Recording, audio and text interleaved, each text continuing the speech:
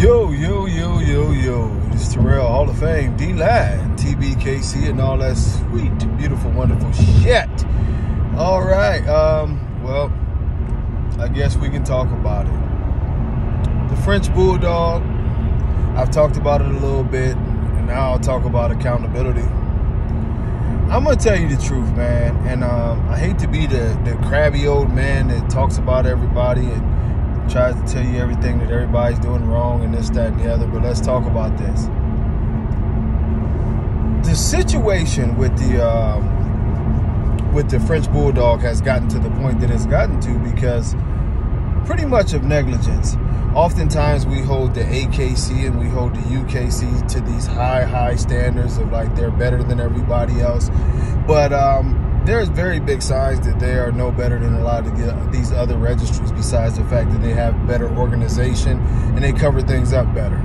I don't know the exact numbers, but I remember seeing a report to where they said there were over 48,000 French Bulldogs registered in 2018. The French Bulldog very fastly rose to being the #1 dog in the country.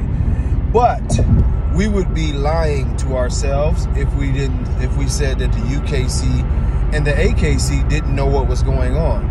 You know, oftentimes we beat up smaller registries for their practices of allowing dogs to be bred in ways that is immoral to the breed, and the UKC and the AKC are no different. The UKC has had very strong knowledge about the fluffy Frenchie thing, the Merles, the tricolor Frenchies, all of the multiple colors of Frenchies, the big rope Frenchies, and the AKC and the UKC have known about this and they have profited huge. I mean, you do the numbers, you know what I mean? We can make it simple. I think it's $30 to register. You talk about 48,000 dogs registered in 1 year at $30. Ouch. That's a pretty penny, and that's a very pretty penny to try to turn down. And I think it's not been being turned down just for the simple fact of profits. They've known about this for a long time. Now we're at a position that the breed is damn near destroyed. French Bulldogs, trust me, I've seen some recently, they're not healthy. A lot of the dogs are not healthy. A couple of my family members have French Bulldogs that when I look at them, I can see this is far from a quality French Bulldog, but everybody is breeding them. Everybody has a puppy mill. They're out here now. And of course, at once upon a time, we were talking about people robbing for them, which we still are, because people were robbing Lady Gaga's dog walker got shot doing the walking the damn Frenchies. And we've seen people robbed at gunpoint and other situations with the Frenchies. But the situation now is that you can get a French Bulldog for $500.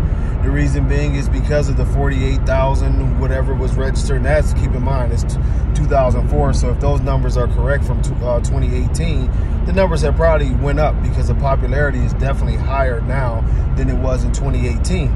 They're everywhere. If you go on certain sites, and I won't shout those sites out because you have a lot of puppy mills on there, but places where you can look for puppies, you can find French Bulldogs for next to nothing. They look all different types of ways. Shit, I saw one that looked like a Chihuahua. And you say, well, why am I beating up on the UKC and the AKC about it? Bottom line, they've done nothing to stop it. They'll set out a press release, but they're no different than some of the smaller registries to where they have literally done nothing to stop and protect the real French Bulldog. They have continued to, all of these ugly ass dogs that you see that are around the country, they are registered with AKC and they are registered with UKC. If you look into it, you have seen no strong movement by either of the major registries to stop these people from breeding or to ban those dogs or to strip papers from those dogs or anything. Every time those dogs are registered, every time a litter is registered, they just continue to make profits.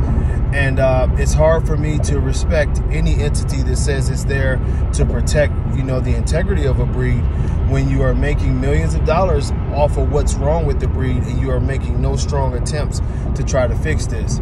If this doesn't stop in the next, I would say, 5 years, the French Bulldog will pretty much be on its way to being extinct.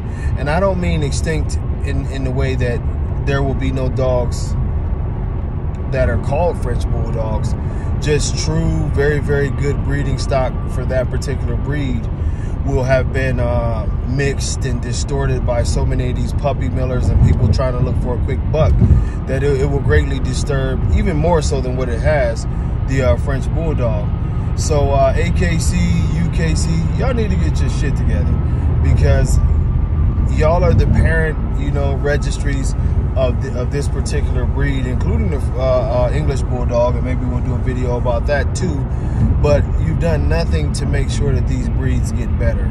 You've done nothing to make sure that these breeds are protected. All you have done is profited left and right from terrible breeding. Oftentimes, like I said, we won't shout out those registries, but oftentimes certain registries take a pounding for being unethical. But let's be honest, the two big registries are showing that their ethics aren't really that great either, as they're not really doing anything to try to stop the things that are happening to some of their breeds, including the Rottweiler, but we would talk about that at a different time. Until next time, y'all, much love. God bless. Peace.